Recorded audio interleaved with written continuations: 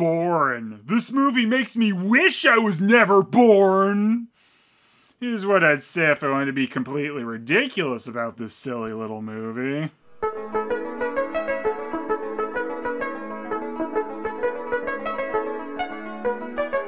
Be baby and baby be born! Born is one of Alison Brie's earliest starring roles, and it's kinda nuts.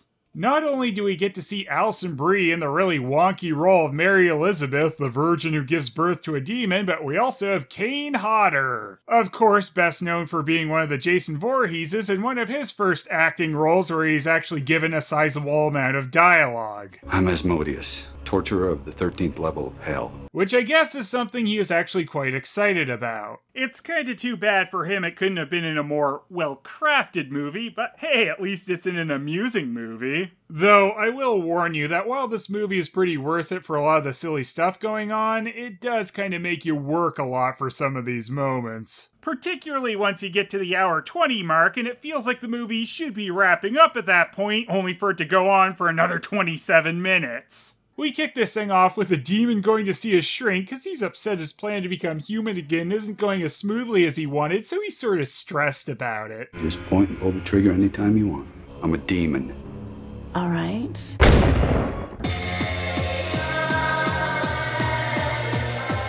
Why don't you have a seat? Just like that. Demon walks in your office and says, "Have a seat." Why aren't you more impressed with me? I'm totally demoning it up here. Look, I got some smudgy scar makeup around my eyes that you can almost see. You do get a better view of it later when he's not Mr. Cool demoning it up, and yeah, maybe you should stick to the shades. Or just forget the makeup entirely, which they do! A few times! Really, though, I think the most impressive thing in this scene is the highly distracting light-up pen the psychiatrist has. I really don't know why, though, they thought that leaving that flashing through the scene was a good idea. I tell ya, they really screwed up on that one.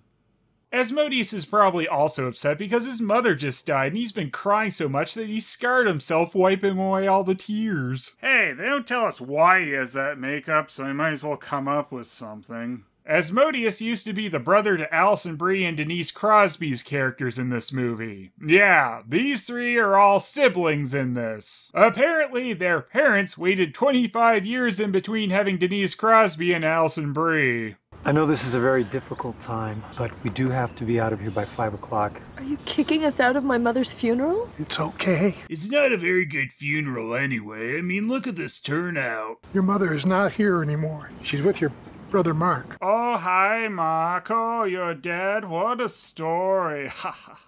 Kinda surprised he wasn't born Asmodeus, but yes, in the very real tombstone shot, we learn that he used to be Mark. No last name, no dates. It's just a community grave for anyone named Mark, I suppose. This movie is also blocked really poorly for the 4:3 full screen frame it's in, as you'll often see people kinda cut off. It seems it was meant for 16:9 widescreen, but to date I've never seen it have a release in that. The only widescreen footage I've seen for this film is from the official trailer on YouTube, which looks amazingly terrible. It's letterboxed, super interlaced, and it's in 240p. It's kinda hard to believe that it's real. Like a lot of this, I suppose. Hello? Well, if this mystery baby sound isn't scary enough, what about random twins? What was the point of that? She might be in a Double Mint gum commercial. Oh no! I apologize, Bourne, but twins stopping behind a tree so Alison Brie can't see them doesn't really set much of a mood. Neither does the really poor shooting of this non-reveal of them supposedly disappearing. Anywho, after the baby noise won't shut the hell up, Alison Brie starts digging, cause obviously it must be one of those ground babies that you can hear perfectly clear. But sometimes dead is better, or something. Digging this crap up literally blows Alison Brie away. She tries to endure the silly effects until the ground gets hungry and decides to eat her.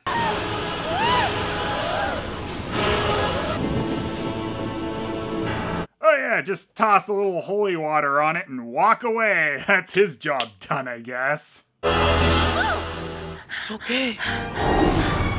Oh Oh yeah, you see, Dr. Evil here might look evil, but he's actually a good guy. You shouldn't judge people by their appearances. Anyway, he turns out actually to be evil later, so you should judge people by their appearances, apparently.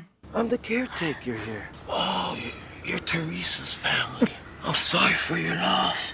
Wow, you guys gotta try this. Do you need some extra work? Because I could use 2 strong hands for help around the house. Hey, weird caretaker of the graveyard. Want to be a handyman? I just figured I might as well get some work done while my day is being wasted by my stupid dead wife. You seem genuinely sorry for raping your sister. Yes, that silly scene in the cemetery was Asmodeus impregnating his sister. But hey, at least the shrink says it's okay as long as he feels bad about it now. I guess Jason saw all that family sex that Michael Myers got to have in Halloween 6 and got jelly. Now, John, I need to read you a legal disclaimer. Welcome to 900 My Bitch. At no time may you make drug references or threats of violence toward me or any other individual. Oh yeah, the family lives with a sex hotline worker because I guess they wanted to throw that in. You know, if Catherine finds out about those phone calls, she's gonna kick you out so fast. Probably. Isn't the sex line thing her job? What does Catherine think she does for a living? I don't want to live without my mother. You're going to be fine, but it's gonna take some time. I mean, look at me, I'm already over it. I was apparently close to you and your mother, and I didn't even bother going to the funeral.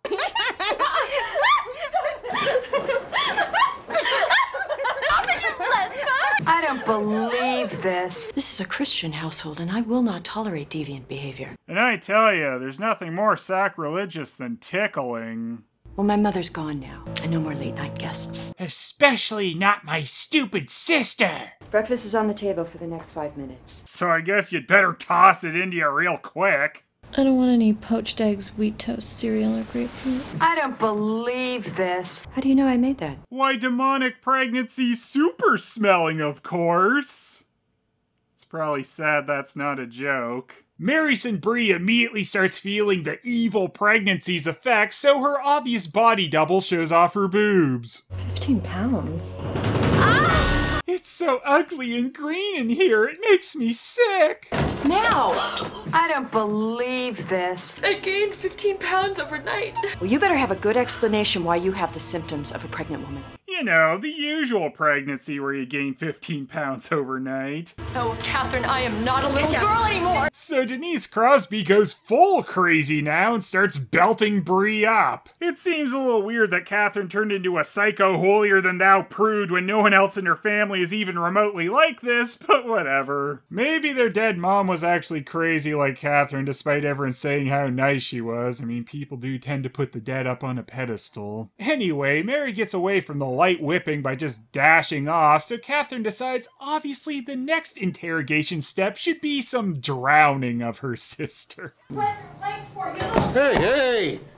Keep it quiet down there! Maybe this is why Catherine bullies her sister. Her parents were just too lazy to ever stop her. Eventually, the noise annoys Father of the Year and Dr. Evil enough for them to come down and ask Catherine to please stop drowning her sister. We then cut from Father Useless to another Father Useless. Just, you know, the other type of father. You think she's the host? She might be the one. I got slightly suspicious when I saw the ground eat her, though I wasn't interested enough to stick around. Man, Father Skinny Jeans here is kind of the live-action version of Eduardo from Extreme Ghostbusters, isn't he? That's something you don't see every day. A priest packing heat? You are not a man of God. Hey, I'm a scientist. That's insane. But I'm not going to bury my head in the sand. Actually, that's exactly what he's gonna do because he never helps out in the plot again. The demon's unborn child is going to force Mary Elizabeth to kill 6 people. Only I can't do anything till the child is born. So, yeah, Father Eduardo Skinny Jeans really is just gonna hang around doing nothing for a large part of the movie. Supposedly, they can't damage the demon baby until it's born, which doesn't make a lot of sense, especially as it needs Mary to kill 6 people to power it up so it can be born properly. So it should probably be more vulnerable until that happens. We do eventually find out, though, that the Cardinal Father Skinny Jeans is taking taking orders from is Master of Disguise Kane Hodder, so it's likely he was just lying about it. You can't stop until the moment the creature is born. There's a reason these killings must be allowed, Father. Though the fact Father Skinny Jeans never pieces together that his orders don't actually make any sense and just sits around the majority of the movie watching people die makes him a rather stupid and boring character. You are the first pregnant virgin I've ever heard of. But that's not possible. Yes, she's the pregnant Virgin Mary. Real subtle. But it's just such a clever twist because it's a demon baby. Upon finding out that the father of Mary's baby is midichlorians, Denise Crosby gets super on board with the baby. Because that fits into her insane version of Christianity, where it's not okay to be pregnant unless it's divine intervention, but it is okay to drown someone. What about her nose? She followed it all the way to my Fruit Loops, or should I say, Foot Loops. Really, how long she just stands there holding her leg up gets kinda awkward. No, I don't feel well. Can you please leave? Because none of this makes sense to me anymore, and I can't take any of it, especially you! Alison Brie must have shot her voice doing some of these screaming takes. Mary punches a hole in the wall, which is supposed to show her evil baby strength, but when it's paper thin, it's not really that impressive. Neither is this sloppy effect of pasting a cutout part of the wall over her arm a frame too late. I'm guessing the hole made was just too square looking, so they tried to fix it. Speaking of looking like crap, while Mary's off on a contemplating suicide night drive, we get completely screwed up frames, stretching the bottom pixels from about a quarter way down the picture. Also, Mary is apparently gonna kill herself just by driving really fast into traffic, meaning she'll likely take out others along with herself.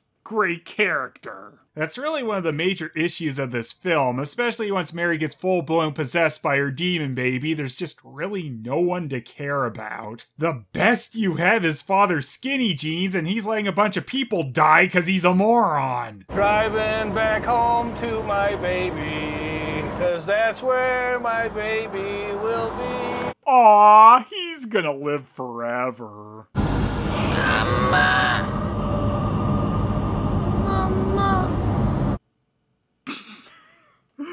A sequence so silly, you really wonder how anyone ever thought someone could take it seriously. I just love that blank stare Alison Brie has too before she does the silly repeat of mama. It's like, this is the moment she truly realized what movie she was in. And I gotta tell you, this silly sequence is about half the reason I even wanted to cover this movie.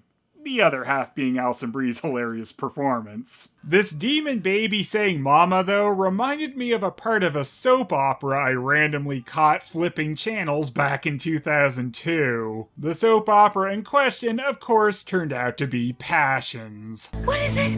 A boy? Girl? It's a demon!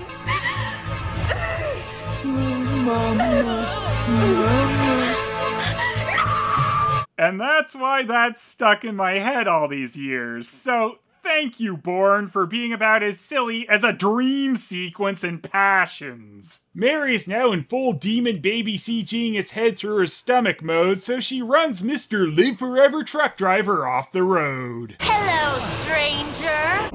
Hello, feller. She fries him up, I guess that's still not dead enough, so she pulls a machete from the truck and decapitates him.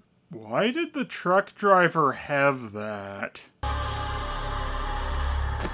Yeah, geez, that's gonna mess up everything in her purse. Mary's gonna have to buy some new juicy fruit, which is the real tragedy, I think. Then she Kano fatalities his heart out, too. This goes on for about half an hour of her just ripping pieces off this guy. It might as well have. It'd be funnier than some of the filler this movie actually gives us, like Father Skinny Jeans acting surprised that him doing nothing to stop the deaths has resulted in deaths. At least, though, he'll have something for his scrapbook. The movie isn't very good at letting you know this either, but Mary apparently keeps getting her memory wiped by the demon baby. So she constantly finds out her baby is evil, kills someone, and then doesn't remember it the next day. It never gets old. And I can help you have a safe home delivery. I mean, you know my soft touch.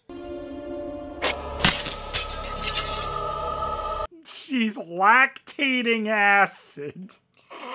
Not since man's best friend with the dog's acid piss have I been so amazed. Anyway, Mary didn't find that weird enough to bring up to anyone, I guess, or the baby wiped her mind again. You might think Mary might start to wonder why every day was starting to feel like it was only an hour long. But if she did, the baby just wipe her mind of it, right? Mary Elizabeth, this is Lars. Okay, I'll take a baby mind wipe now. Nah, you're gonna keep this memory. Oh, you suck. Any luck with the light bulb? I fixed it. Electronics is my hobby. Yeah, he must be right into electronics to know how to change a light bulb. Anyway, it's pretty normal to have a priest come over to change your light bulbs. I promise I didn't put any extra spy devices in there. Okay, ready. They had to superimpose static? Wow, it's so choppy and fake looking. I just didn't want to fail you like I did your mother and your brother. Dad, I've never failed anyone. Yeah, your family turned out so perfect, didn't it, Mary? The dog is apparently in league with the baby too, as it brings Mary a crow for a midnight snack. And luckily for Mary, the blood from that just immediately disappears when she walks into the hallway to have a chat with Jennifer. I need sex. Who are you and what the hell have you done with my friend? What the hell? Wait, so because he's working as a handyman around the house means Dr. Evil is staying there? Mary then brushes her teeth for a few seconds without any toothpaste, so her mouth has got to be full of cavities. It was really important for me to address that. About as important as it was to be shown it in the first place. Come on, keep it in your pants. Get out of there. If only I had the power to do something. By the way, they also said this baby apparently has to be born on the Day of the Dead, so you think if they stopped it from getting all its sacrifices by then, it wouldn't be born. But why have anyone proactively doing anything? Anyway, Mary screws this guy to death and rips his dick off. Yes, Mama. Baby very hungry. Feed baby and baby be born.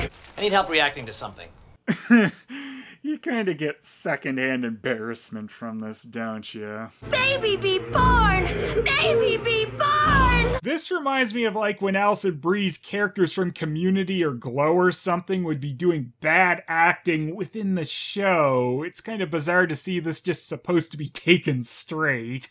Auf Wiedersehen, baby. Kane Hodder then tries slitting his wrist to see if he's become any more human yet. You know, that might not be the best test for that. Asmodeus is probably lucky he's not more human yet. Daddy needs me to be born, Mother. I'm glad the baby is explaining it to her so that it can wipe her mind again. Now eat the Sacred Heart! This is the darkest, most terrible timeline. Drink his blood. I can't.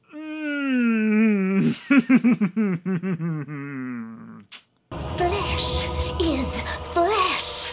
It's wrong! Didn't your Savior tell his apostles to eat his flesh? Drink his blood? You know, I never wondered what it would be like if Alison Brie played Gollum. Is there a bunch of cutscenes of the baby forcing Mary to clean up the mess, or is her family just horribly unobservant? Speaking of, they made Catherine into this overbearing, controlling character, so it's really weird that she just vanishes for large parts of the movie, missing Mary having booty calls and her heart dinners. As we enter year 3 of Mary's pregnancy, you kind of wonder why it was so fast growing at the beginning, yet now it's just taking forever. But hey, at least we get to see cool things like Dr. Evil moving a stone statue to a slightly different spot in the yard. Good thing they have him living there. I don't believe this. Get inside the house before someone sees you. I just remembered that I existed, so I'm angry! So you better stay away from me till I'm packed and I'm out of here. I still can't believe you're not living with us anymore. Can't believe we did that in a comedy like Smash Cut. Oh no! The Pointless Twins!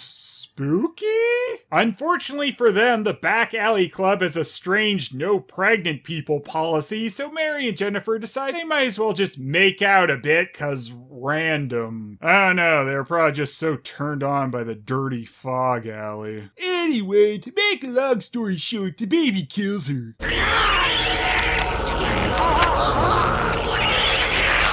Don't laugh. Take it seriously. What happens to your kid? He raises Kane on Earth, then replaces me as Hell's torturer when he dies. Every time she whacks someone, I'm supposed to change. So, Shrink, can you tell me why this deal with the devil isn't working correctly? Make way for a scientist. Father Skinny Jeans then kills a bum because he has a Nam flashback. He would have been like 15 during the last year of US involvement in that war, so I guess he just looked a lot older than he was. And why did that happen? I would love to know myself. Anyway, let's have lots of prolonged shots showing off how fake the pregnant belly they stuck on Alison Brie is. I mean, it's not even remotely the same skin tone. Hello, miracle baby. That's what you are. A miracle. A miracle that anyone is buying this. Oh, good. It got better. You are experiencing human emotion. Guilt! And they didn't make me at all back here, so this doesn't sound great. Maybe you never really were a demon to begin with. Maybe the real demons were the friends we made along the way. Because I got one shot. So I'd better not miss my chance to blow. You can't kill demons with bullets. Oh yeah, the framing device of the therapy session just ends halfway through the movie, because who cares? It might have been something if Asmodeus actually was turned human near the end, only to be promptly shot by the therapist, but they have a dumber twist in mind. Thank God the dreams have stopped too. Wakey, wakey, mommy. Baby, hungry. Kinda sad when this movie feels more repetitious than one where a time loop is actually happening. I'm gonna let you stay awake for this one, mommy. No! I don't believe this. Wow, old Glassjaw Catherine can dish it out, but she sure can't take it. How you feeling, sweetheart? This is gonna be one nasty feeding, mommy. So this scene goes on for a short eternity, with Mary trying to stop the baby from making her kill her dad, and the dad hesitating when it comes to smashing her pregnant stomach. He finally decides to operate to get the baby out of her, and then that goes forever, and Catherine is still knocked out. Guess she has brain damage by now, or maybe she always did. Father Skinny Jeans has finally started to think about actually doing something, but then instead he just waits by the door and watches forever. I hate this guy. Make her bleed like a stuffed pig. Don't listen, Daddy, just do it. I don't know what I expected. The Catherine's bee awakens and heel turns. Yep, she was evil the whole time. Because she was so good before this. Sorry, Albert. Well, at least he apologized. It slammed her belly shut like a door. I just needed to say that out loud. Father Skinny Jeans got knocked out by the useless twins, who are naked now for no real reason other than boobs. It's also nice and awkward as they stand there strategically holding their hands in front of their crotches for a long time. You're awake. You've been in a coma for a month. He's been hanging in the attic for a month in a coma. Sure, that checks out. Guess I shouldn't have been giving Catherine guff about being knocked out for a long time. Father Skinny Jeans has got to be the knocked out champion. And he's gonna have some super soiled skinny jeans. Darn.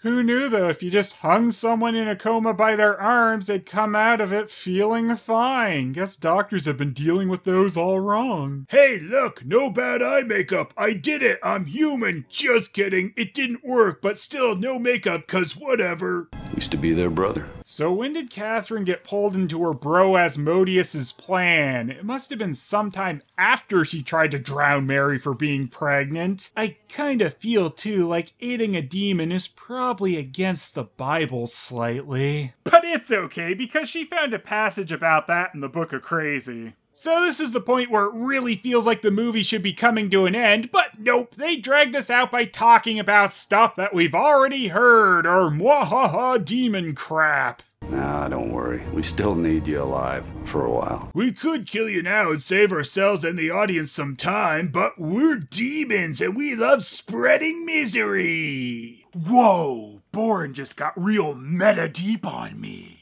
Now go get ready and take your sister out, hon. Why can't you do it? Dr. Evil tries to big dog Crosby and she ain't having it, so he gets sad. I don't take orders from a tiny, pasty-faced gargoyle like you. Almost lost the line. Should we do another take? No, it's Bourne. Just roll with it. Dr. Evil not so subtly reminds Mary how horrible her sister has been to her so that she'll go after her next. Which seems to go against what the movie's been saying the whole time, which is that the baby is the killer and Mary loses all control when she does this stuff. I keep looking on here for something noting that this is actually a comedy, but I can't find it. And somehow scraping Catherine's back kills her? And does Mark Asmodeus not care about his sister, even though he had teamed up with her? Guess they aren't going to address that, so who cares? I'm not leaving this house, but you still have a chance. Don't say that. I don't want to think I have a chance. I just want this movie over. It's a well-known fact that 99% of albinos born with the same gene we now know causes homosexuality. That's not funny, Father. It's funny someone actually wrote this shit. So, yeah, Father Skinny Jeans goats Dr. Evil into killing him, screwing up him as the final sacrifice by calling him gay. Such clever stuff here. This doesn't go over that well, and Dr. Evil becomes the final sacrifice instead, so all that build-up with Father Skinny Jeans was completely pointless. Anyway, here's some people sticking their heads up through the fake floor. You can hardly tell. Also, I'm glad that even though some of these people have now died months ago, none of their heads have decomposed anymore. Get out of the house! Ah, it's nice they're trying to give Mary a heads up. I love you, Mary Elizabeth. Oh, so with the help of mummy ghosts, she'll stop the evil birth? Nah, it still happens anyway. This is all just a bunch of stuff that happens. Oh, and then we get fake cameras shaking for some shots where they forgot to actually shake the camera. Looks great. And in this shot with Kane Hodder, they moved it up a little too high. Oops. Mary finally goes Super Saiyan. The stupid baby comes out after years of being pregnant. I have many names. Eventually I became known as Satan. Oh yeah, that's really something. You want to wrap this up, Fallen Shrink? Asmodeus learns he did it all for nothing. Shrinkifer just wanted another demon baby, I guess. But I still did everything you wanted. You're going back now. You promised. You can't break our agreement now. We have an agreement. He's so sad.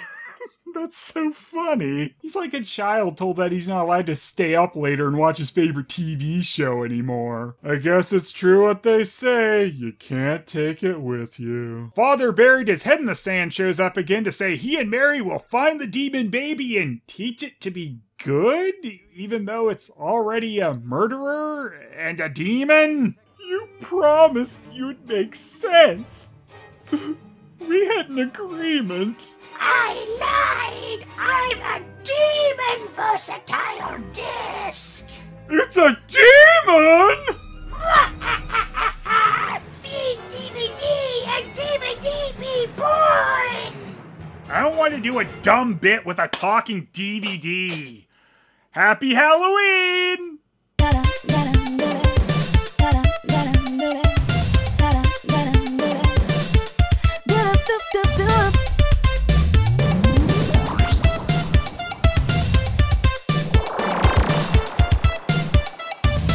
I don't like this movie, doesn't look too friendly. This bootleg is so fake, that toy is gonna break.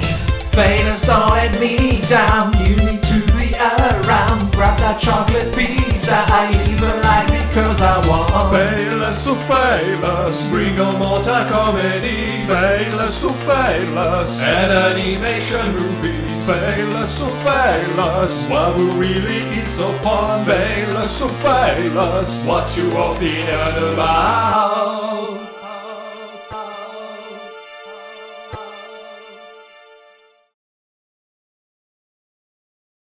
Anyway, Bourne is extremely flawed, but it's actually perfect. A+, 0 out of 10.